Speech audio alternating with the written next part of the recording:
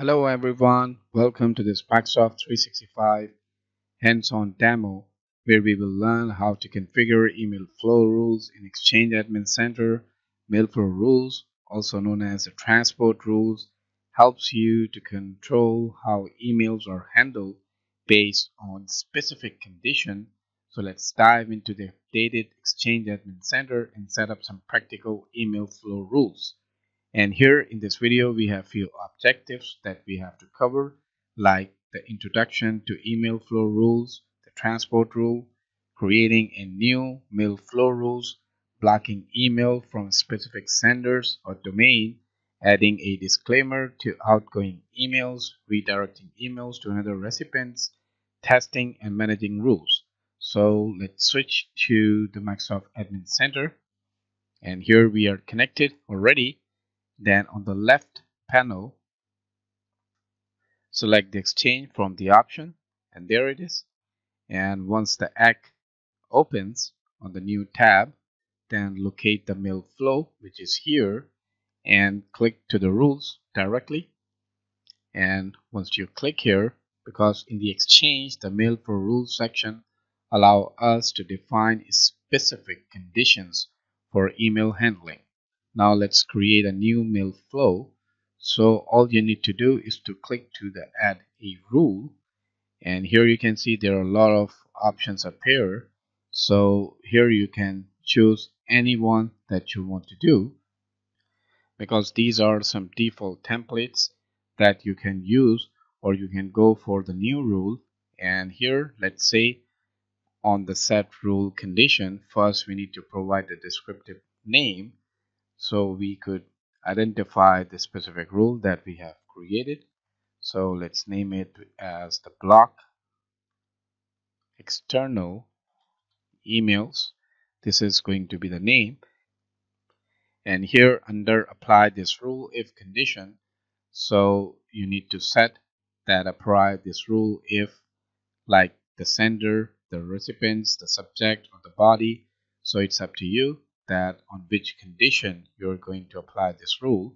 So let's set the sender of this email apply this rule if the sender, and then the condition you need to select is a person, is external or internal, is a member of this group, address include any of these words where you need to provide these words here.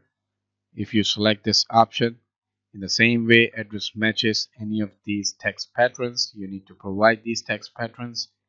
In the same way is on the recipient's supervision list. So there are a lot more options, and when you select any of the options, you have to provide the parameters that needs to be met to fulfill the condition.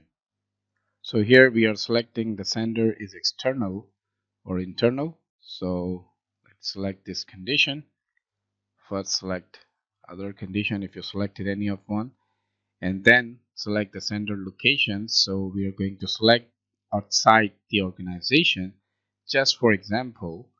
Then under do the following, choose an action like reject the message with an explanation, redirect the message to, block the message, apply a disclaimer to the message. So these are the actions that will be taken if this rule apply, and if this thing followed the condition that you provided. Now here let's select block the message, and then reject the message and include an explanation. So you can add it. So the message will be blocked, and then what happens, it include an explanation. And you can go further, like reject the message with enhanced status of code, or delete the message without notifying anyone. So it depends on the condition and what sort of restriction and rule you are wanted to create, and it depends with the situation. So for example, let's go with the reject the message and include an explanation, and then add the explanation. This is a test rule. This is going to be the rejection reason that we've provided. And then we have this except thing, and here like you can set except if the sender, again you can go to the same flow inside the organization, then it will be accepted. And here, if you wanted to make it more real, so you can add the message like external emails are not allowed for security reasons. Any message that you can make up yourself, then click next. And here you need to, if you wanted to enforce, so just go with the enforce option. Or if you wanted to test with the policy tip, this is something else that we will definitely explore in some other video. And the severity is like, medium. And here you can set up the time, activate this rule on this date and deactivate on that date. So it's up to you. You can set up these dates, and this is the thing that is available here, and you can set up things. So it gives you more customization regarding the mail rules, the transport rules. Then stop processing more rules, defer this message, the rule processing does not complete, make the sender address in a message, header, envelope. So there are a lot more things, and then you can add the comments. So let's click next and review the rule and its conditions, and then click finish. So we have successfully created a rule to block external emails. Now let's create another rule to block specific sender or domain. And here it is saving, and it will take necessary time to save this rule and its condition. So here you can see the transport rule created successfully. So let's click to the done button, and again let's go to the rule, and here we are going to click again to add a rule, and this time we're going to name it as block specific senders. This is going to be the name of this rule, and under apply this we're going to go with the sender and then add the block email address here, and then could be any domain. So let's set up any domain, like for example spam@domain.com, and then click to add. So here you have added example domain, that if the sender has this domain, then do the following. And here let's go with, there are a lot more options: block the message, redirect, modify, prepare, generate, notify. So let's go with the block and delete the message without notifying anyone. So we are wanting to do what, that we are blocking and deleting the spam email messages to the inbox of our users. Then click next here on the rule page, and same with the rule settings, click next and finish. So this rule ensures that the email from unwanted senders are automatically deleted before reaching any inbox. Next, let's add a disclaimer to outgoing emails. So here it says, fail to create the new transport rule because the domain name is not, this is not the right domain name. So let's go back and set this up.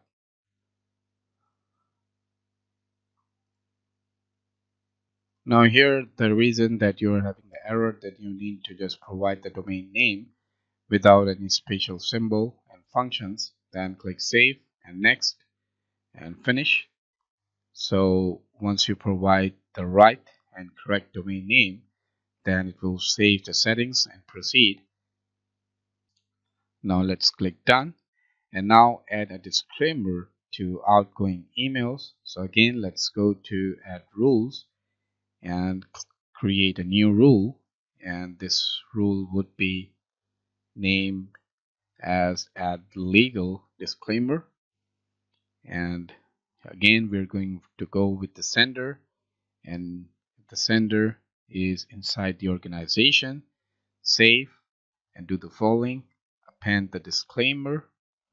So here you have the options, and apply a disclaimer to the message, and here append the disclaimer, and here you can enter the text, whatever the disclaimer you wanted to add. So let's add some, then click to the enter text and paste your disclaimer if you have already typed somewhere and you need to just copy. Then accept, and you can set up this like anything outside the organization.